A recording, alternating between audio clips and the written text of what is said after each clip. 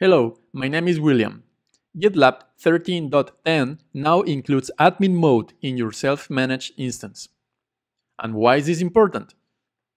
To access potentially dangerous resources, an administrator can activate admin mode.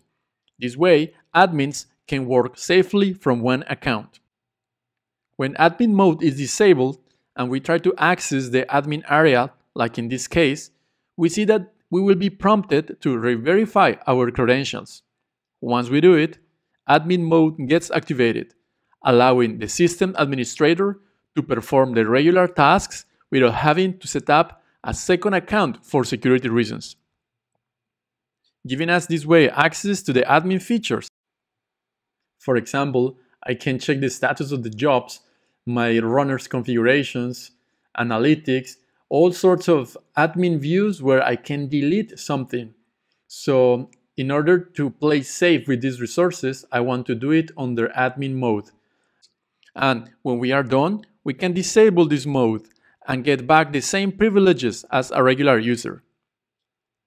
This way, we can increase instance security by protecting sensitive data and operations.